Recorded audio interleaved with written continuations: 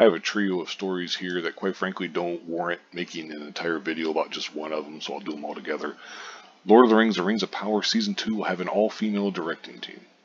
It's okay. It's going to be 8 episodes. It's really hard to say what's going to happen with it because Season 1 did not go over anywhere near what they were hoping for. At least I would assume so. Unless they were crazy. But some of this I think is to almost shield it in a way from criticisms and stuff, because I've sailed the high seas and watched some of the Rings of Power Season 1. I'll be honest, I haven't watched the entire thing because it's not easy to get through. I don't know if I'll be able to watch the whole thing. I didn't care for it. There's various reasons why, and we can go into that another time, but Season 2, they're going to, obviously you can tell they're going to do it somewhat differently, but at the same time not.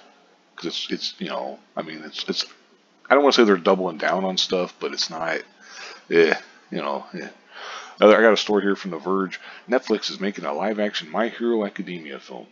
Here's to hoping that it'll be better than Netflix's adaptations of Death Note and Cowboy Bebop. It won't.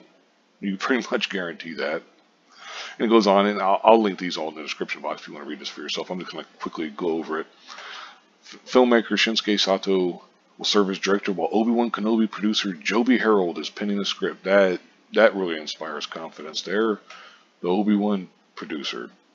But anyway, if you don't know My Hero Academia, it takes place in a universe where the majority of humans are born with superpowers called quirks and centers around the once quirkless Izuku Meteora. Basically, it goes on. There's more to it. Meteora is granted super strength from the hero he idolizes the most, Almighty, is accepted into the prestigious UA High School for Heroes in Training. There, he meets other quirk-wielding students while working towards unlocking his true strength and coming face-to-face with powerful enemies. It's a pretty good series.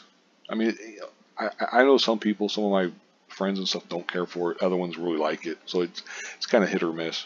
But anyway, and it says, it's hard to tell who's going to play the role and everything. And it goes on and talks about it's that Netflix has got several other live-action adaptations. It has plans including One Piece, Avatar: The Last Airbender, Yu Yu Hakusho, and yet another Death Note. They got others as well, but it's hard to say which ones will actually come out. They're all going to be garbage for the most part, pretty much. That's just the way it is. But anyway, here's something from Prime. Here's a tweet from Prime Video. God of War is coming. Prime Video orders a God of War series based on the critically acclaimed PlayStation video game franchise. This is terrible news as well. Now, it's fully possible. Now, I will give Amazon credit. Reacher and Jack Ryan, those series have been good. But, Rings of Power, it's like enough said. You got other, plus also it's like, the way the games kind of went, like I don't think Ragnarok was nearly as good as the original God of War reboot, or however you want to look at it. The 3D when it just came out on PlayStation 4 a couple years ago. It's, not good. That was my reaction. But here's reactions of other people. Tom Holland as Kratos, Mark Wahlberg as Boy, so on and so forth. It's just, I'll go ahead and wrap this up here though. But it just does not inspire.